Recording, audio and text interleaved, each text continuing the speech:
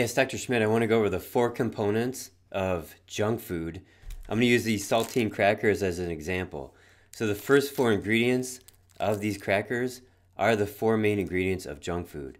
So the first one says enriched flour, and it says in parentheses wheat flour. So yeah, it's that wheat that's used as a staple in junk food in various forms.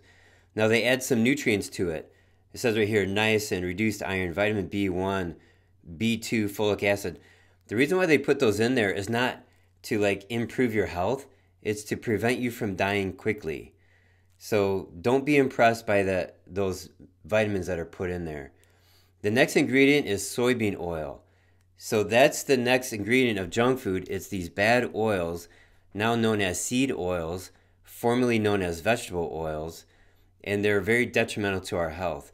That would include canola oil, and of course soybean oil, and safflower oil, and there's many different versions of these bad oils. There's only 3 good oils that are on the market they're called fruit oils. That's avocado oil, olive oil, and coconut oil. So just use those. All right, the next ingredient is salt. So extra added salt, that's the 3rd component of junk food, and we're talking about table salt. We're not talking about Celtic sea salt or the pink Himalayan rock salt. Those are healthy salts. The reason why table salt is bad, it's only 4 ingredients: sodium chloride, iodine, and aluminum. The aluminum is a heavy metal, it's poisonous, but it's used to shake the salt out. The last component of junk food, and it's on here as the 4th ingredient, is corn syrup. So extra added sugar, especially corn syrup. You know it as high fructose corn syrup, and so that's the 4th component. Now it does say it contains 2% or less of baking soda, yeast, and soy lecithin. That's part of the baking process. So let's look at this product right here. Now we still have the same 4 components, but they have them in different forms that are healthier. Okay, now I'm not advocating for this company. They're not paying me to do this. I'm not even promoting them. I'm just showing you their ingredients. Their first ingredient is brown rice flour. So they're getting rid of the wheat flour, and they're using that. They also threw in some brown rice protein, coconut flour, and potato starch. So that's the consistency of this cracker.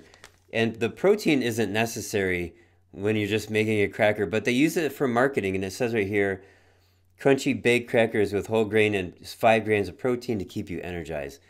So that's a little bit of a marketing twist. That's why they put in the extra protein. Good for them. Now the next ingredient is safflower oil, and I'm not a fan.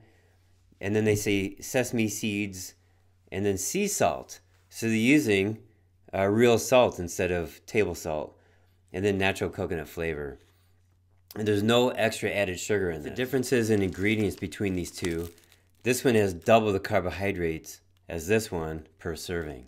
So there you go. Now you know the difference of between plain old junk food. This is made by Keebler, distributed by Kellogg, and versus a company like this trying to do something better and trying to substitute out this bad food. So now you know the 4 components of junk food. If you like this information, please give me a thumbs up. And then share to somebody who needs to know how to read labels and to know what the ingredients mean. If you're new to the channel, please subscribe.